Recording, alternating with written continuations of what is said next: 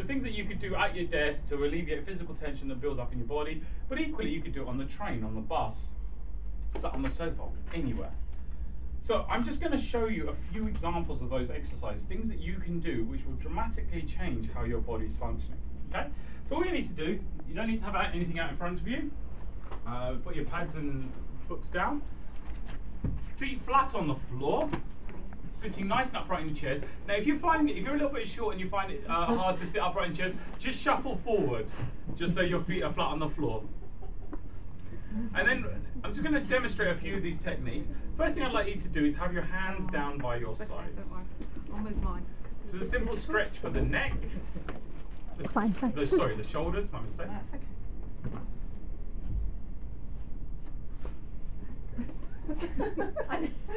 I'm on the edge of the stage. Sorry. That's fine.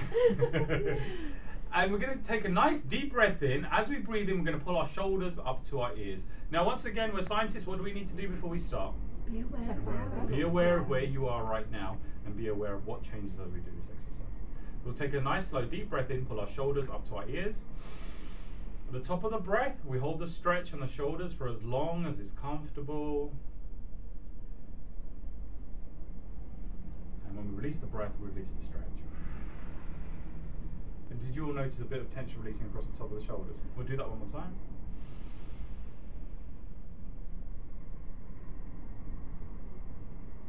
And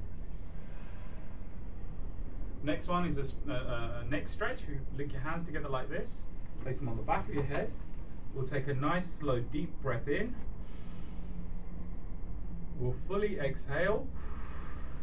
And now pull the chin into the chest. Should all feel a nice stretch across the back of the neck. Hold the stretch and the breath for as long as it's comfortable.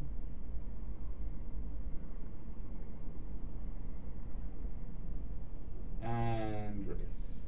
Did you all feel that stretch on the back of your neck? Yeah. Now, it was originally part of the British Airways routine, but they rejected it because they said that's also the brace position, so it might not be the best thing to recommend for people as a well-being exercise. Next one, right hand. Place it on the left shoulder. And squeeze. Squeeze across the top of the shoulder. You might find some sore or tight spots. You can focus a bit of energy and attention on that. Slowly start working your way down the arm.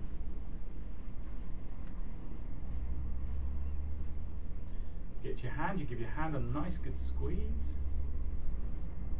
Twist and pull each finger one by one.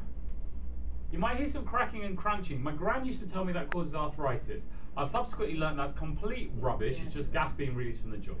It's an old wives' tale about it being causing arthritis. Now, if we've done one side, what do we need to do to remain balanced?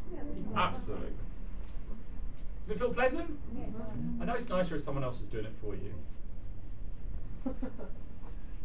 Come on, Rianne. It's actually surprising how much you don't touch your own body, isn't it? You realise that. Well, you know, it's a really good point.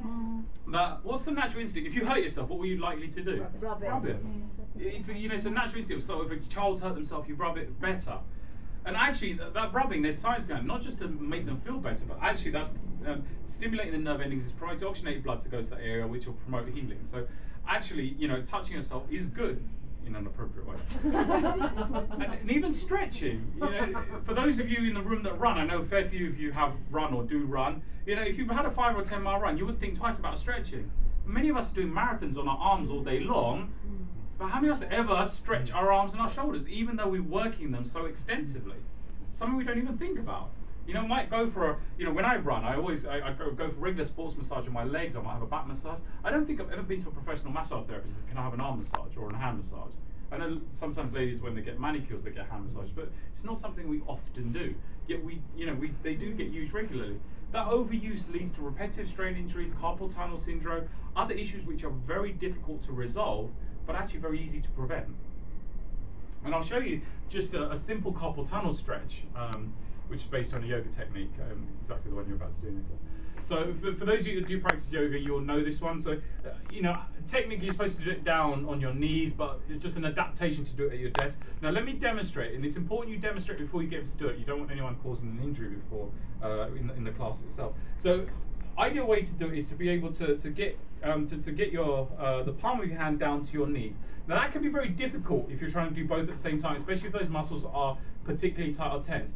An easy way to adapt it is to do them one at a time. The key is arms straight, elbows locked, and you should feel the stretch in your forearm.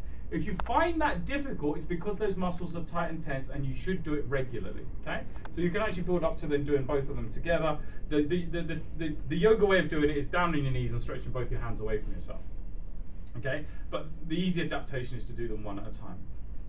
Now, once we've done one side, again, we need to reverse and do the other to remain balanced. So now we're attempting to get the back of the hand down to the knees, or we're going to do them individually.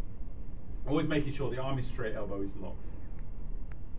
So for people that spend a lot of time using, keyboards and mice, this is a good stretch. Any of you find that particularly tight or tough? Yeah.